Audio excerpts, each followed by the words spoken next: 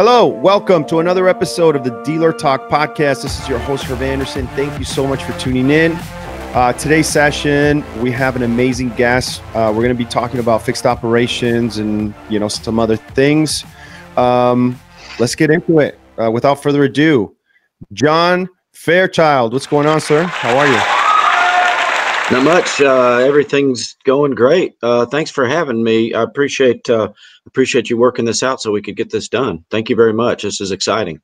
Yeah, man. No, I know we've been talking for a minute about doing this deal. We were shooting for season 3, but we were already, into the season. So, but I'm glad you're on now, man, and excited to have a conversation. How about you kick us off with your background? That's always the first question I ask, and then we kind of go from there.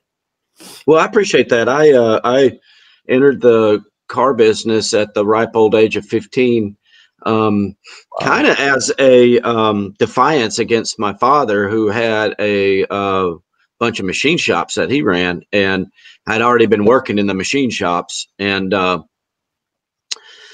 just the way that they didn't allow us to adjust the machines. I had to sit there and operate a machine all day long, in my summer break and after school, and I was just bored of it. And so I went, a buddy of mine had a job at a local dealership that he was giving up to take a cross-country trip, and he recommended me. And so 15 years old, I went and got that job. And basically what it was the cleanup boy. And they actually called me boy. And they, when stuff needed cleaning up, I'd clean it up. And I did it enthusiastically. And, back in 1980 for $5 an hour under the table. And, it was a lot of, it was good money for me. And so I did it enthusiastically and never let them catch me slouching. But that led me to have a little bit of experience that allowed me to get a job in the parts department.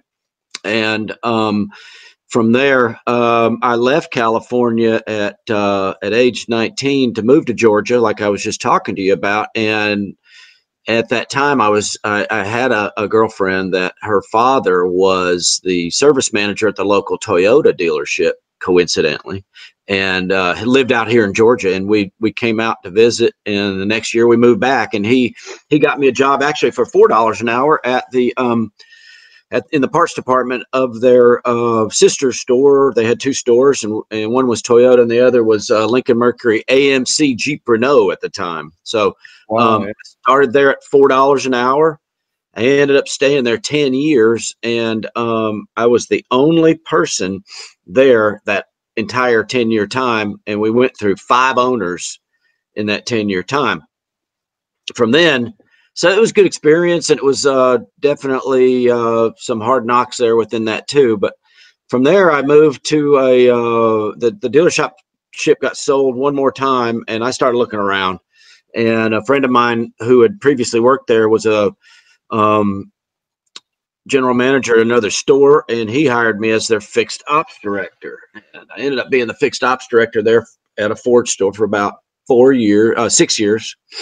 And during that time, it was really influential near the end, as I had a mentor that was assigned to me by the manufacturer. And so they would put a consultant in the stores that they felt could use the help or were open to the help, and had somebody that would accept the help. And I was one of them. And I learned so much from that guy. His name is Mike Poole. He's retired now, but tremendous guy. I learned so much from him. Well, I ended up leaving that store and went into business with a buddy of mine doing accessories for dealers on our own. And during that time, about 10 months into that, I ran into Mike Poole at a dealership, and he said, what are you doing, man? And I told him, and said it was going pretty good and making good money, et cetera. And he said, well, would you be interested in interviewing with us? Long story short, I got hired. Well, when I got hired, we had an assigned territory, and I didn't have to do any selling of my services for the first 6 months because we were assigned to stores. But this was in 1999, and what happened was they that the company I was working for got dropped. And so we no longer had an OEM to foot the bill. Yeah. And so what happened was we had a huge staff of consultants. I think there was 101 of us actually. And they tasked us with developing our own book of business. And after 6 months, there was only about 8 of us left. But what it taught me was, you know, from soup to nuts, how to go after and get the business, as well as everything from stem to stern about it, from the needs assessment down to the exit meeting and sustainment. So I worked for them for about 6 years, and I couldn't go out on my own because they had a non-compete. Yeah, and of course. They had actually sued a couple guys that tried to go out. Well, they did go out on their own. And so I was kind of scared of that. So I left, though, because I had a young family and I was spending way too much time on the road and feeling pretty guilty about it, not spending time seeing my wife and children. So I endeavored to go into this is like back in 2005. And I went in, we created, a friend of mine and I created a advertising venue. This is before the internet really took off for all of advertising. And back then we had a huge secondary finance market. And what it was a magazine for dealers to advertise their wares in. So for that 4-year period, I was hounding dealers for ads on a weekly basis. So I never knew one week to the next. You know, I had great clients and people that would be there every week, but I certainly had a fair share of people who would drop you. So it really honed my skills. And yeah, well, no, actually, it was just for sales, for vehicle sales. But I did have a fixed operations section. I did have a fixed operations advertising section that I, you know, obviously, since that was my forte, I did get as many clients as I could there too. But you know, right when in 2008, 2009, when the financial crisis hit, that business was kind of drying up. So I exited and started what I'm doing now, Fairchild Automotive Solutions, and I've been in business. September was 10 years. Wow, man, that's amazing, dude. And I definitely want to, yeah, man, I want to talk more about that because I know there's some similarities in our background when it comes to that. But you know, your story kind of brings up a point that I've never really talked about on the podcast, because the guest hasn't really had the background, yeah, to kind of have that conversation. And the conversation is geared towards what you were talking about, prospecting and cold calling, right? Because that's something that I do.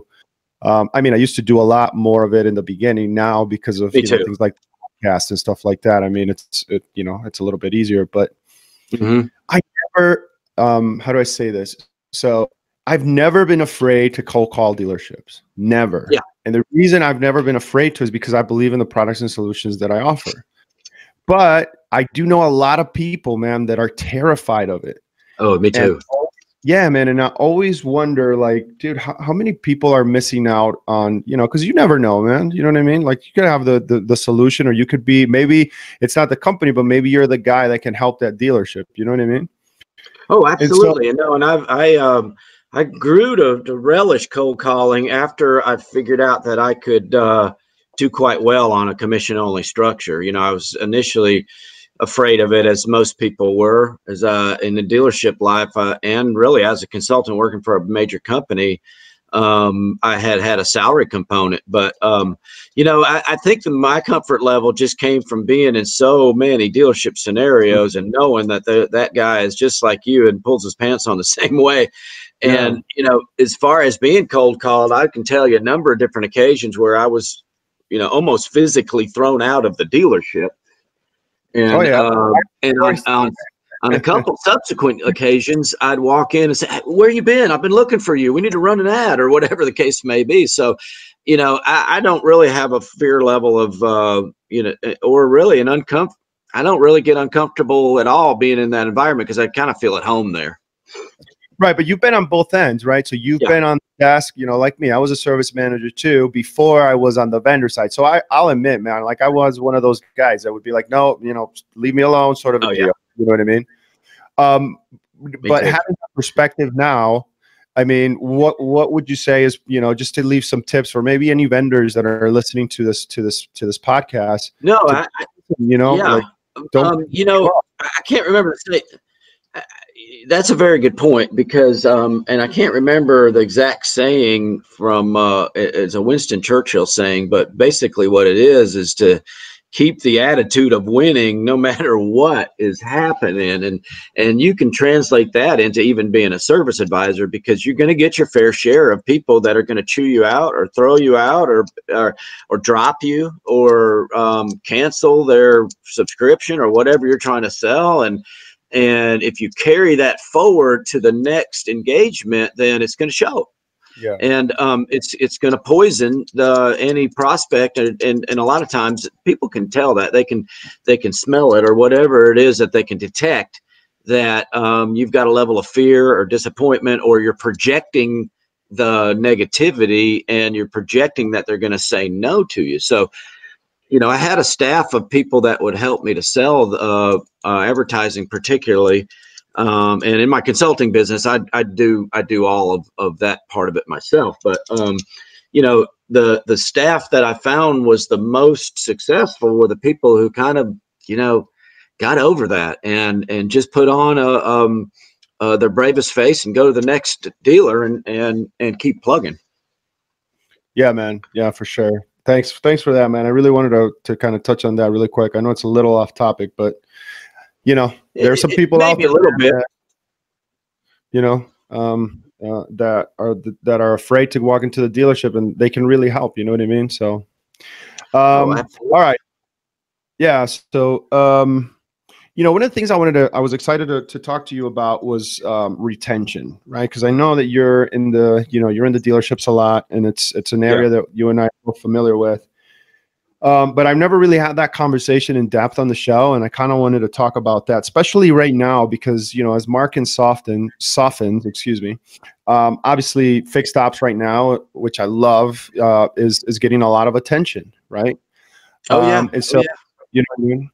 And so the big push right now is retention. I mean, it's coming from the manufacturers, it's coming from the decision makers at the dealership. I know I used to, you know, before I started doing my own thing, I was working for one of the Toyota distributors in Texas, and you know, that was a big Toyota. Gulf States Toyota, yeah. So that was a big push. You know, when was that? Let's see. I left there. It was recent, like in August. Okay, so you know Scott Russo? The vice president of Gulf States Toyota. He's gone now, but he was the vice president of fixed ops over there. Yeah, I was with GM marketing, so Gulf States marketing. Okay, yeah. We did all the, all the, cool. You know, Toyota Care marketing and that sort of deal. I've actually got some dealers that I work with in that market, and it's a good market. Yeah, for sure. So, so Toyota was changing their retention metrics and all that deal. So, you know, let's kind of talk about that, maybe high level, and then maybe get down to some specifics that we can leave behind for, you know, for decision. Yeah, no, I'd love to. And, you know, I was just actually having a conversation with somebody on Facebook before we came on about retention versus conquest. And, you know, what I find and what we specialize with my company is doing the best job you can with the clients that you have, you know. And what I find is that, you know, often we've got a backlog and not enough staff, and, you know, we're blowing through those repair orders without really giving the customer all of the things that they need to focus on and truly advising them. So on a high level, I would definitely say, you know, it may sound cliche, but that the client relationship is obviously a key component, and really in everything you do as a service advisor and interfacing with a customer, it's got to hinge on that relationship. And let's face it, people have to like you. And, you know, as uncomfortable as that may be for some personalities, I don't think you're in the right spot if you are not embracing a people and looking to develop relationships And, people want to know a guy, or they want to know a lady that's in the business and that they can rely on. So the key number one thing for retention is that basic level human interaction, and how much quality can you give that person that, a lot of people have said before, this is a people business that we happen to deal with cars on. And I really subscribe to that, because it's so true that, and, people that are at our dealership, if we really are cognizant about customer retention, let's face it, they're under our care. And we really got to do a good job of getting through to them on a personal level. Everything else, is going to flow from there, or not. Now, you're going to get occasionally people that are introverted or not interested in that. And that's true. But, we have to take that approach with everybody that comes in our service department. So that's on a high level. I think that idea and culture has got to be pervasive at your store. And you do have to nurture that in people, because a lot of times they don't really realize that. And everybody's kind of in their own world and trying to get their own tasks done. And a service advisor, a technician, a service manager is no different. But if you can break it down into those simplistic terms and really get people to connect, then it's going to go a huge, huge benefit for your whole dealership. And guess what? It's a benefit for the customer too, because now they've opened up to where you can advise them properly. And it's really about reciprocity, in that, if I'm nice to you as my customer, then you're at least going to listen to what I have to suggest to you and take it in mind and consider it. Now, if I don't make that connection, if I'm not nice to you, if I haven't made some rapport with you, then exactly the opposite is also true. And so from a high level, I think that that needs to be top of mind, every store, everywhere on planet Earth and elsewhere where there are service departments in the universe. Do you think that, no, I totally agree, by the way. And I want to develop that a little bit as well, but wanted to kind of cover the requirements, if you will, or the metrics from the manufacturer for a moment, because I feel like they're a little realistic, and not all the brands, but some of the brands are still requiring two visits per year. Right. To be checked off in their box as retention. Does that really make sense in today's world when you have 10,000-mile intervals? The cars, like they don't need, like there's no tune-ups and stuff like that. Like, is that really realistic, or are we just setting up dealerships for failure? No, I think that there's a lot of that goes on from the manufacturer level. And let's face it, we've all experienced that. And I'm not saying there aren't some great manufacturer people out there, but in general, they don't carry forth the attitude and the experience of being a dealer, of opening the doors in the morning, turning the lights on, facing a customer when they're not at their best. And so a lot of customer experience metrics and retention metrics and a lot of that stuff, I think is at least poorly calibrated. So, and to your point, if you've got a 10,000-mile interval, then you're going to be lucky to see them, maybe twice a year, but more than likely once every 14, 15 months or something like that, So, no, I certainly agree with that. But, the other thing is, and this comes up all the time, whether it be about surveys or retention or whatever the thing is. And in most cases, most manufacturers have a significant amount of compensation to the dealer attached to it. But, it kind of is in the realm of it is what it is. And we have to work around those parameters. It's, it's an old cliche as well, but you can't fight City Hall. But sometimes when the manufacturer has a program like that, unfortunately, you have to adhere to it as best you can and work the pay plan, so to speak. But does it set dealerships up to do not so? How do I say this without sounding? I'm just gonna say it. Does it set dealers up to do things that are shady? You know what I mean? Oh yeah, certainly it does. Yeah, certainly it does. maybe like not dictated from the. Your pay time is tied to it. You know what I mean? You got all these things involved into it.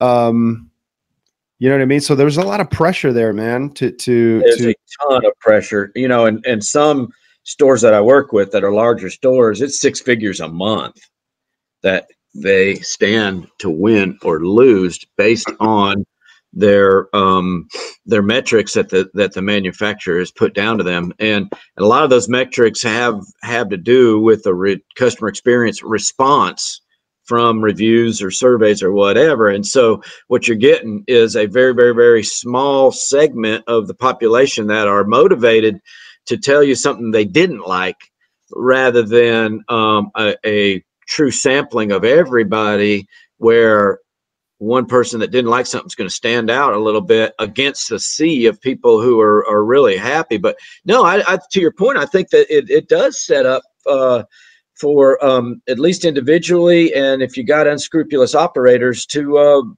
work the system for sure. Yeah, and then obviously that trickles down to the customer as well, because then there's this added pressure, there's over communication. You know what I mean? Just trying to get that customer in so we can, check the box deal. And I think it just creates a lot of unnecessary pressure that ultimately ends up hurting the longevity, right, of their relationship with your customers. Not to mention eternally, you know what I mean?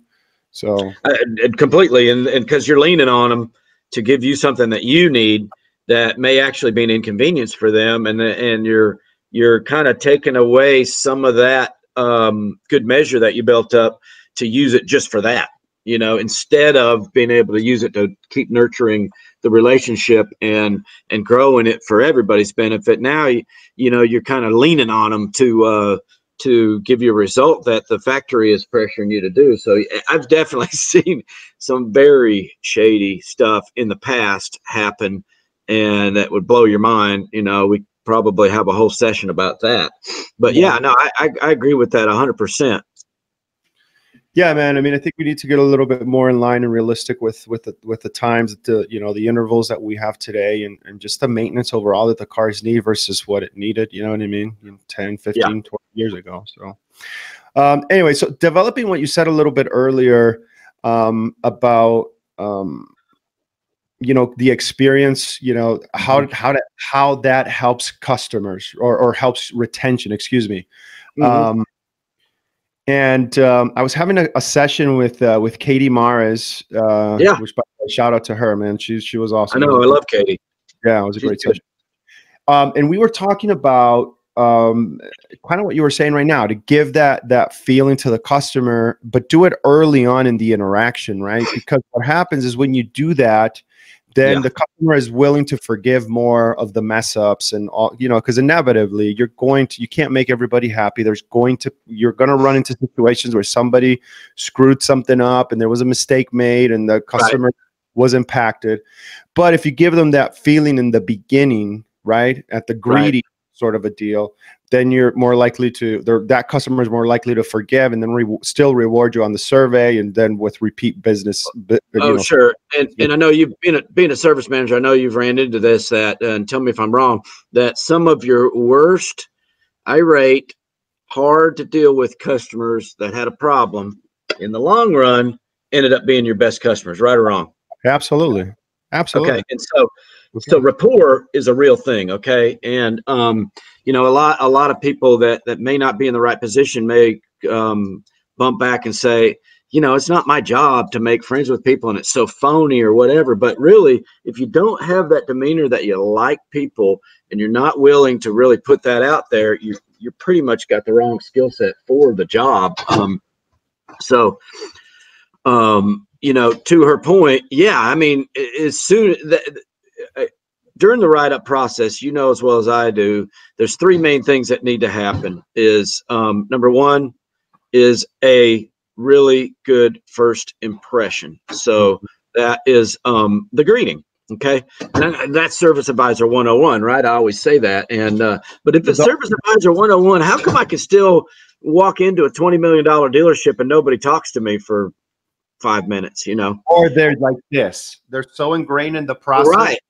And I can appreciate that. You know what I mean? they got to take a minute and acknowledge it. Number two is building rapport. Turn right up. That's the second thing that really needs to occur, is the beginning of building rapport.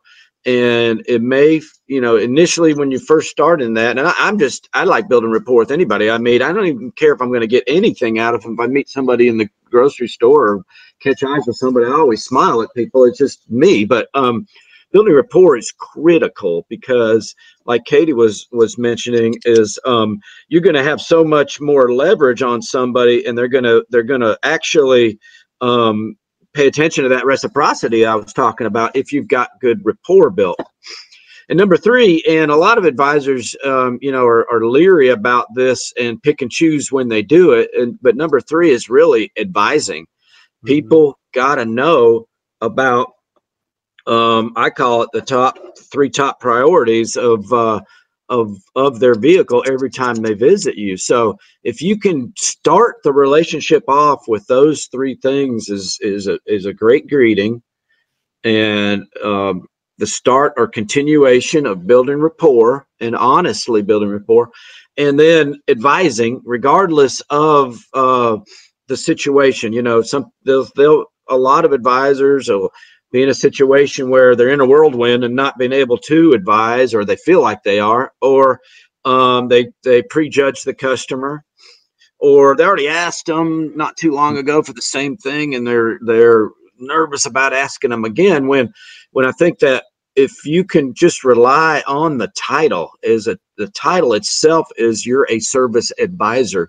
That doesn't mean you're a service seller or a service salesperson, or certainly consultant comes into that name. But by advising, you can really even just say that to a customer. Hey, the choice is obviously yours. My job is to give you the best advice, is to advise you what you may need and why you need it, and give you some options and help you prioritize it, so that it's completely transparent. So yeah, to Katie's point, that is very, very true. Is there a lot of ground can be covered just by simply having a good, close customer connection. So you said something there that has me thinking about the advising part of the title, right?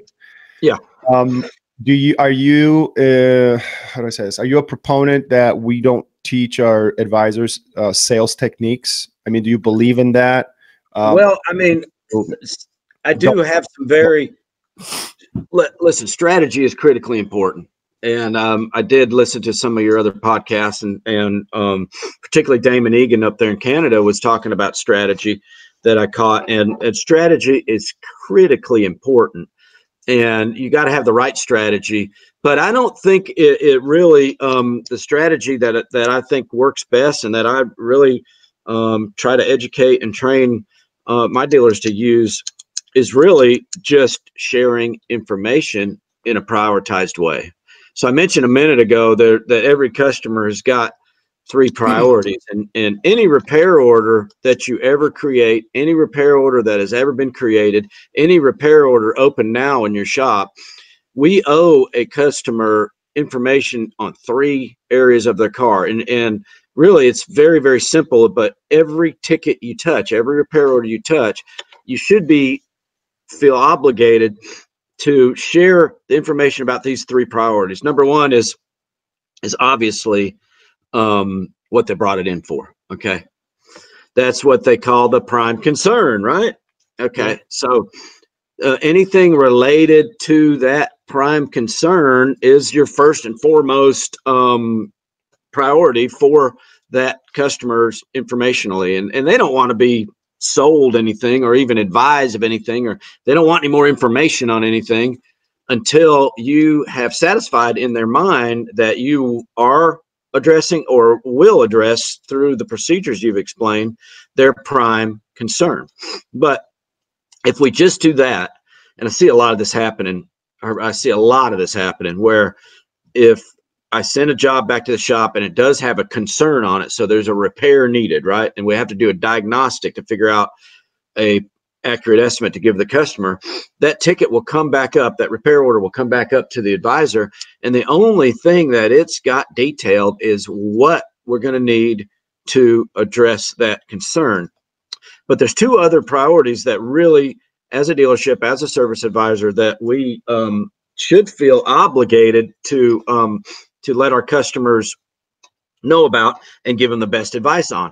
And one of them, the next one, is anything that they shouldn't wait to have performed based on decreased performance or safety or reliability. So what those are is stuff that's needed right now, stuff that's immediately needed.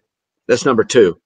And then number three is anything that is maintenance that's due or past due, but by the very nature of that it's not immediately needed, it's something that could wait if it had to wait. So as far as sales tactics, I don't think that we have to really be in the job of persuading as much as we do really executing a strategy of sharing those three priorities: everything prime and related, everything that's needed right now or that shouldn't wait, and anything that's maintenance that honestly could wait. Right. And what you're doing right there also is, by advising in that method, is by sharing the things honestly that could wait with them and letting them know, hey, these could wait if they needed to wait.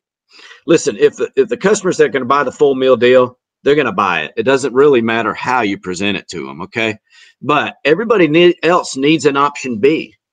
And so by presenting it in that method, you're doing two things: is you're executing your strategy, and you're also really in for the customer's best perspective, because you want them to really have the information they need to make a logical decision, you know. And if they're going to keep the vehicle for quite some time, and listen, a lot of people are really looking for longevity. I Googled it yesterday because I was having this very discussion with a group of technician and advisors. And, you know, in the States here, the typical age of an automobile on the road, I'm not saying that's the typical age in your dealership, but the typical age of a dealership on the road is 11.8 years now. And so it's going up. By the way. So, yeah.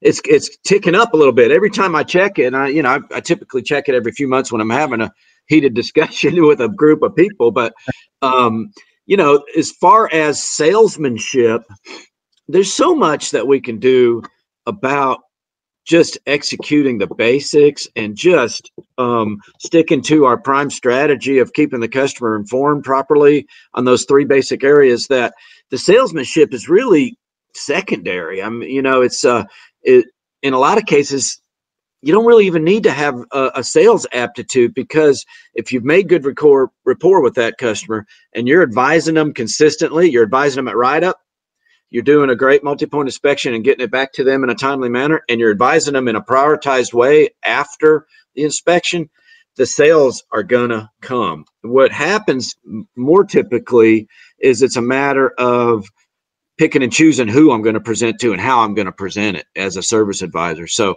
well, my contention with that is that we how do I say this? We don't train the advisors the same way. We don't put the same emphasis on training our advisors like we do salespeople, for example, which blows my mind, because the advisor, to me, has a better relationship with that customer.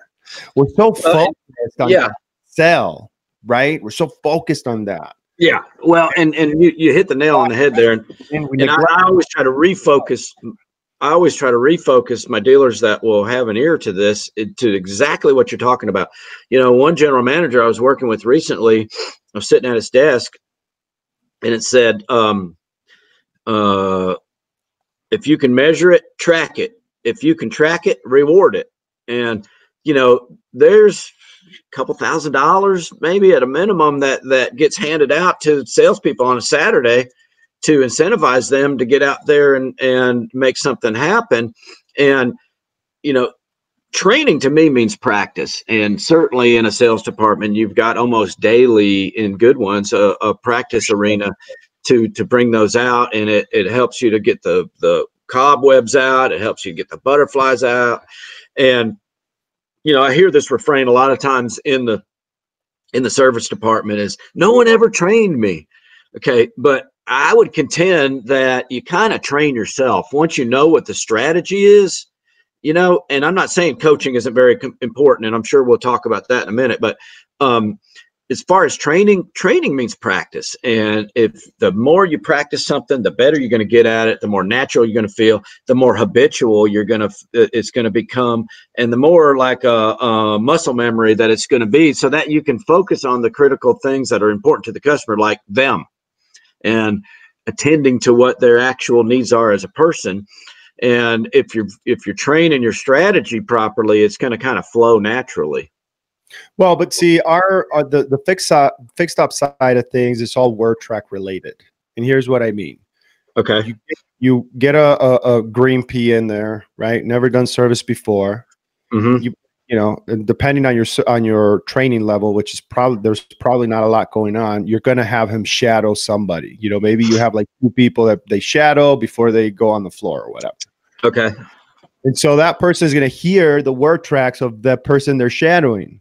Mm-hmm. Right? They're going to hear it over and over and over and over and over again. And when they're on the floor by themselves, you know, for the first couple of days or whatever, what are they going to revert to?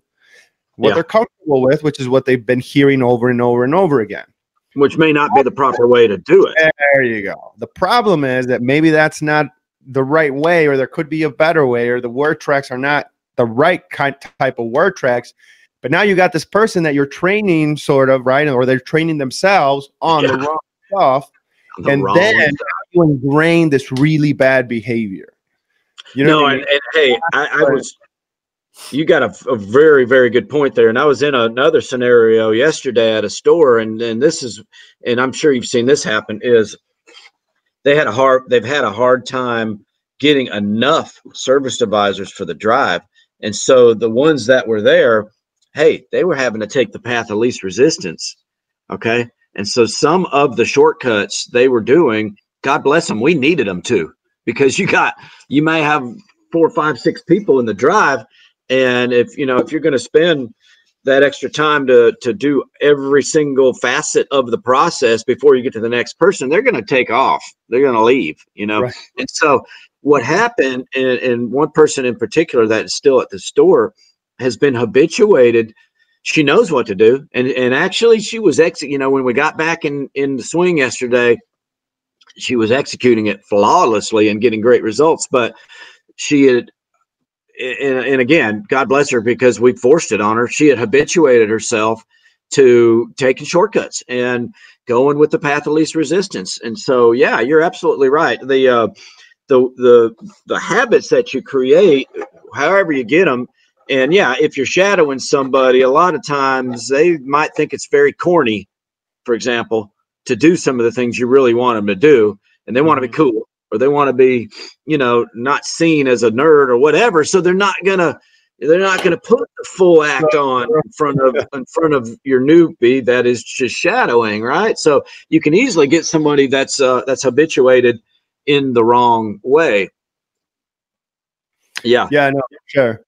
All right. So kind of, before we leave the whole retention, I know we kind of went on a tangent here, but I want to get back to that because there's one question that I wanted to develop with you. What's more important in your opinion?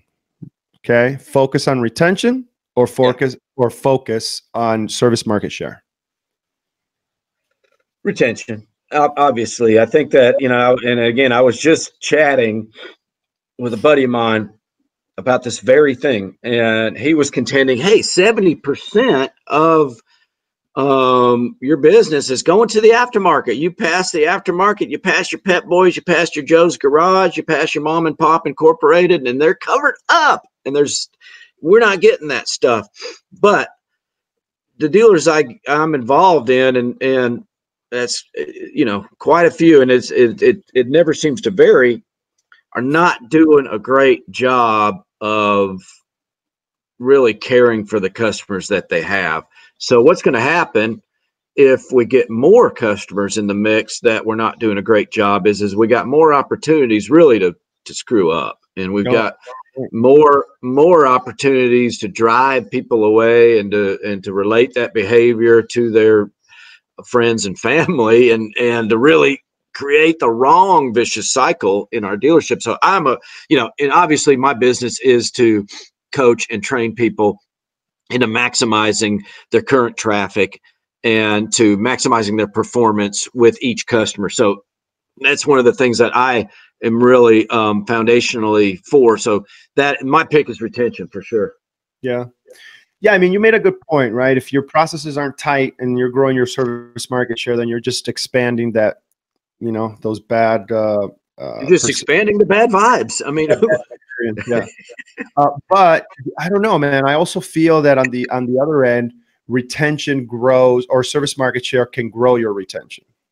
It certainly can. So when you've got the right processes in place and we're executing, a fair percentage of the time, and you feel like you could send your grandma there without having to prep anybody and she'd get taken care of right, absolutely. Please. Yeah. Add some more fuel to the fire. But more often than not, I'm finding we don't have enough techs, we don't have enough advisors, and we're really struggling to do the right thing with the people who are at our store. So that's kind of my take on it. So retention to me is all about client relationships and making sure that clients honestly feel like they're under your care. Yeah, and well, and I agree totally. But the reason why I asked that question is because, again, I mean, we were talking about the how it's mandated from the manufacturer on down and all the pressure that puts on the fixed op side of the business. But we're also shrinking our audience base, man, when we do that too. Because when you think about it, that retention pool in most cases is up to 7 years UIO, right? Yeah. And the mean year is 11.8. Right. Leaving a lot of customers outside of the mix. You know what I mean? Well, yeah. And, yeah, go ahead. No, I agree with what you're saying, but I will also say that there is a point, and let's say it's 7 years, that most dealerships don't want to see that car after that. Why? Because it's going to be prone to perhaps a high mileage car, to having a comeback that was unrelated to what we worked on, to having additional problems that we have to do a policy adjustment on, to not being able to get parts that we can get in and out of the shop easily. So I think there is a segment of aftermarket work that we're not getting that we don't want. We don't want it. We want the stuff that's typically 7 years or newer, and we can service it. We can get the parts on it. We've got an off-the-shelf fill rate of 95% or better. We can get the car in and out. We don't have any hassle of you fix one thing and now something else is broken. So, I do think that in those retention numbers, it's kind of a shotgun, and that only a segment of that stuff that we do want. Yeah. Yeah, I mean that's a good point. That's a good perspective. I mean, I'm thinking dollars and cents, and I would like old agers, higher tickets. You know what I mean? Higher tickets, perhaps, but higher trouble, higher chance the customer may not be. Let's face it, may not be financially well enough to be able to afford the repair on that. But there are tools for that, But no, and I'm not saying I completely advocate it, but I do see in the field that a lot of dealerships don't want that stuff that's older than 7 years. Right or wrong, that's just the fact. And certainly there's money there, and if they don't have a car coming in right now and they're slow, yeah, bring it in. But once they get there and the thing sits on your lift for 2 weeks and you can't get parts on it and it's completely down. And now that you fix the motor, the transmission's going out on it and you're running in circles to find parts on it. It can be a trick bag. Yeah. That's a kind of a good segue here too, because I wanted to touch on kind of where we are industry wise. And let me break this down for a second. So when I was doing it, it was more, we were busy, man, in the sense that it wasn't a lot. And maybe it was 30% maintenance and 70%. Oh yeah.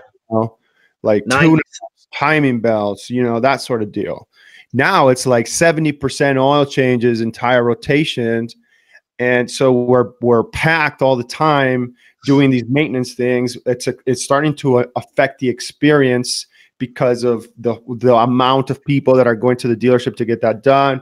Combine that with the tech shortage, and all these things that are kind of snowballing right now.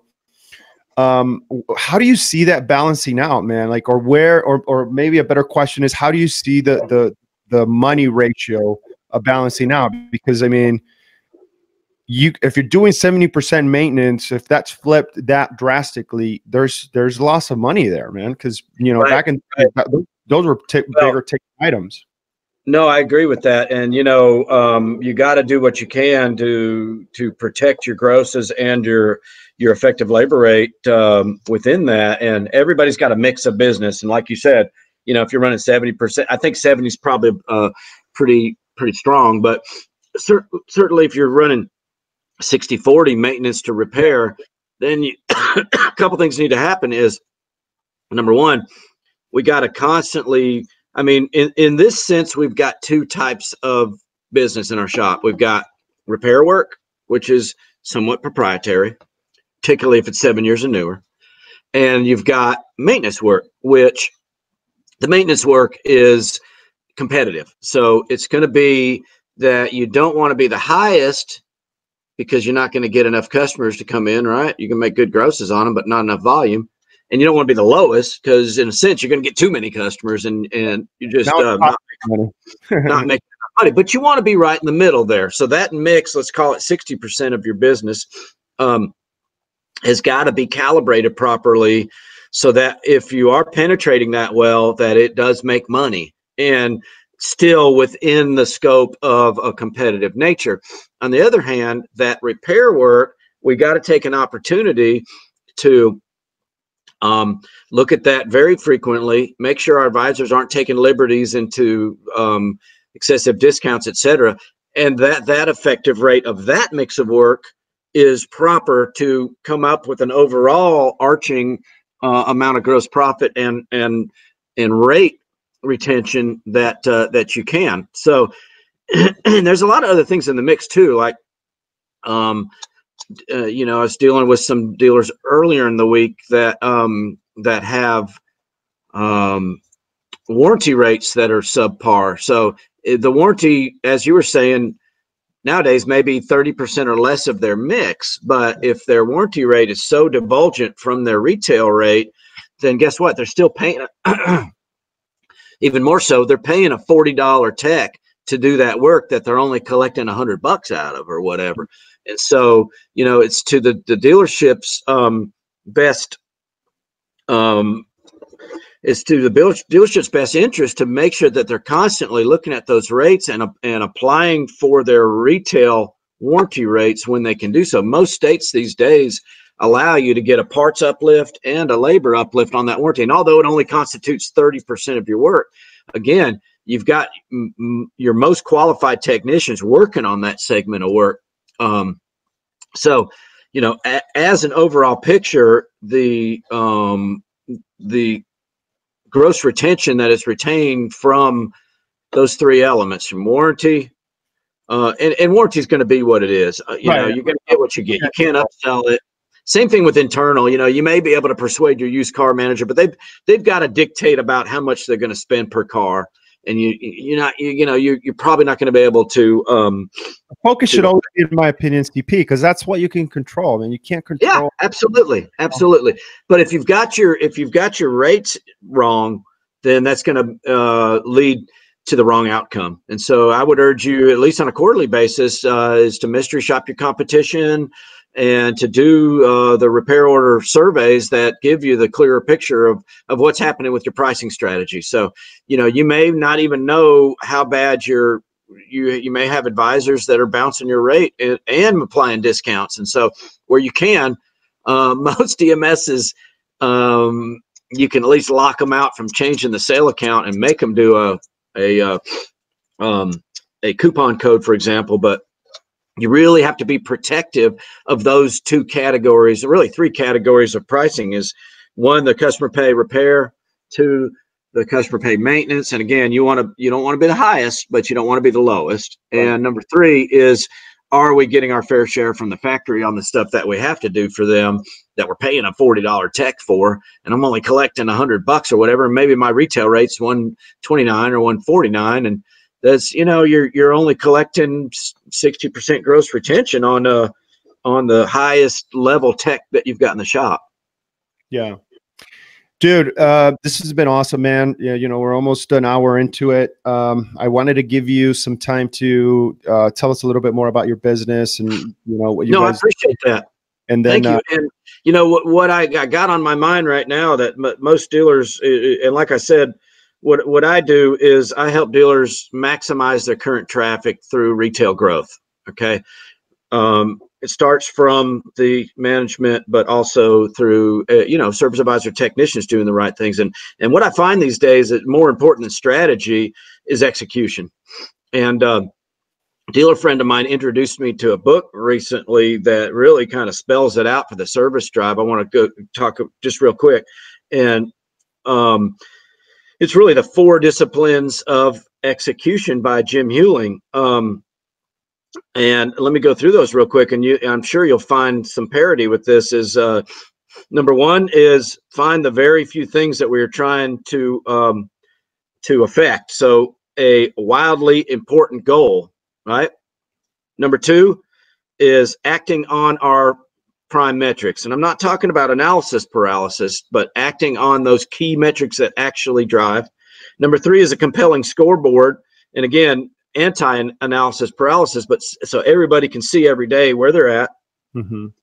Number 4, and most importantly, is accountability. And I like to really purvey accountability through coaching, through personal commitment, and allowing that team member to decide what their goal and their action is to reach that goal. So that's really what we do. Is we go into a dealer scenario, and my favorite dealer scenarios to go in are those that are not particularly broken, but that just need to apply the basics to be able to get the uplift on them. And that's where really I think most dealers are struggling right now, is the simple execution. So that's kind of what we do, is just go into a scenario and help them lay out. It is important to get everybody on the same page and to have the right strategy, but they're very basic strategies. And then the most important part is just really execution. And that's where we come in. Yeah. Love it, man. Love it. Dude, thank you so much for coming on the show. This has been really awesome, man. Really good conversation. I'm super excited to share this. I think we covered, I really wanted to have the retention conversation, and I think we had some points here that yeah.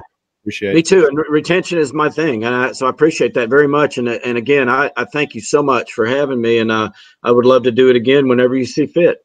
Yeah, man. Part 2 for sure. Okay. All right. That's all the time we have for today. I do have one question, though, that I ask everybody that comes on the show. And that question is, where do you see the automotive industry headed in the next 5 years, and why? Okay.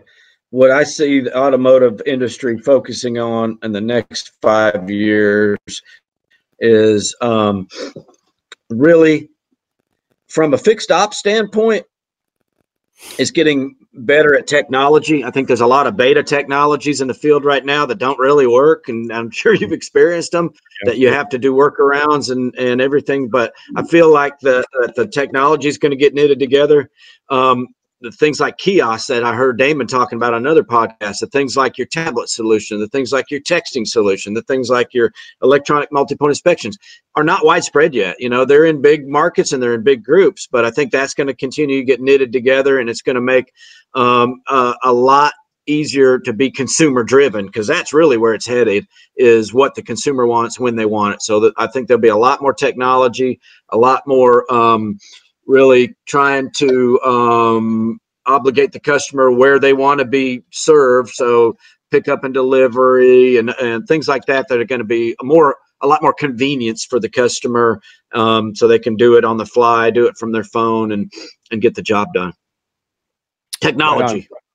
Yeah, there it is. All right, folks. That's all. That really is all the time we have for today. Please, if you haven't done so, make sure to share this podcast, share this episode with somebody that can take this information back to the dealership and implement in their day-to-day. John, thank you again so much for joining us. Really appreciate it. And as usual, folks, we'll talk later.